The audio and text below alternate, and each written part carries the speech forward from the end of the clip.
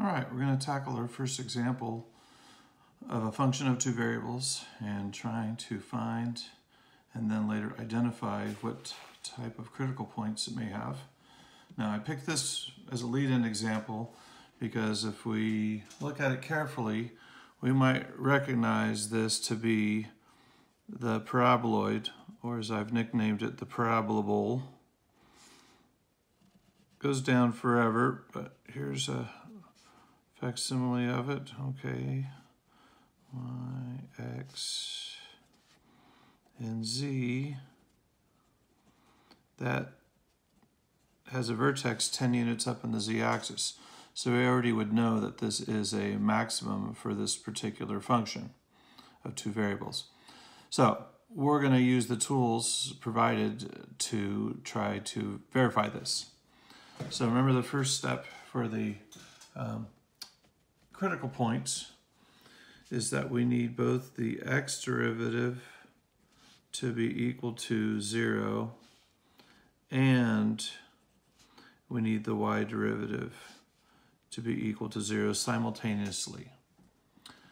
So this isn't going to be too difficult. The first derivative with respect to x, that's right, it's negative 2x. And the first derivative with respect to y is negative 2y. And this algebraically isn't super difficult. The key word here is that they both must be equal to 0 at the same time.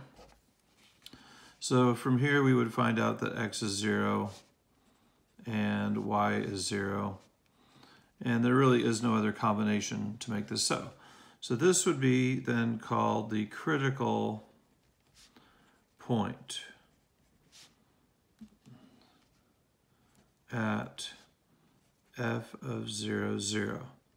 Now again, we already know from the graph that this would be a maximum, but now we're going to look into the portion of this problem that would be called identifying or determining what type of critical point it is, maximum, minimum, and then the other is called a saddle point.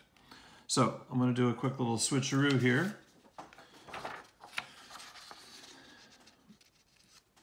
This is called the second partials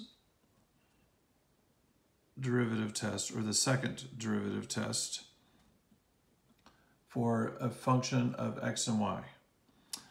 I'm not asking you to memorize these, but it mentions if you have an extreme value, max or min, they can only occur at perhaps some endpoint, see Calculus 1, or at one of our critical points. And you can find this document in our Canvas under modules in Unit 2, but in our book you can find it on page 955. So I'm going to pull this away. If you want to do a screen capture, you can try to do that or write down some key things. We're going to focus on the maximum minimum saddle point possibilities and save to later if we ever get to it in this semester, the inconclusive case, mostly because of time constraints, because we've had to make some switches. So I'm going to slide this back. But before I do so, let me just highlight this is the key calculation. And it's even paraphrased on my typed up formula sheet. Basically it says, if we're going to identify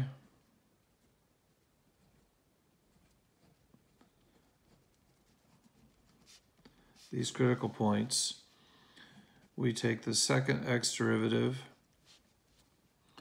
at the critical point, multiply by the second y derivative at the critical point, and we subtract the mixed derivative, the x and y at the critical point, squared, and then we're either looking to see if this is less than 0, equal to 0, greater than 0, and we're really not going to pay attention to this case right now, which is the inconclusive case. We're going to focus on these two, all right?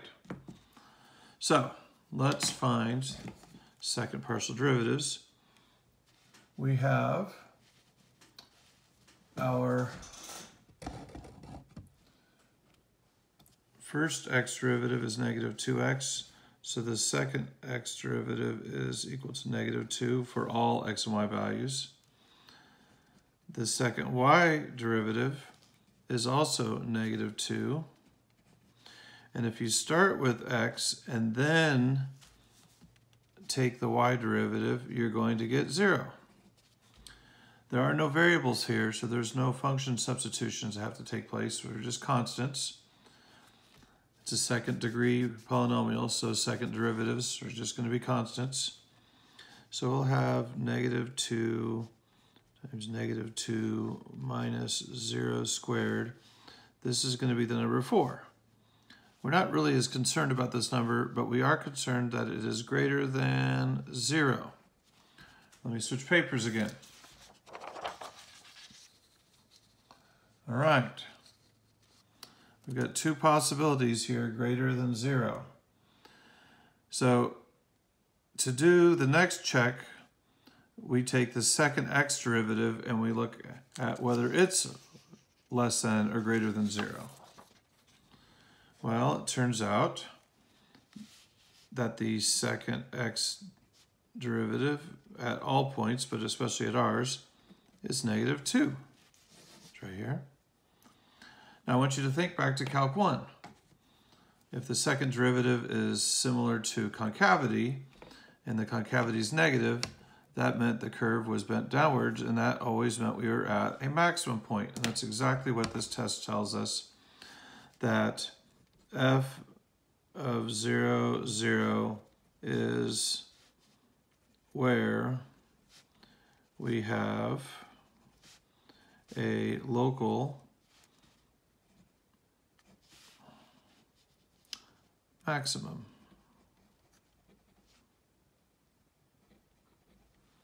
And you can also call it a relative maximum.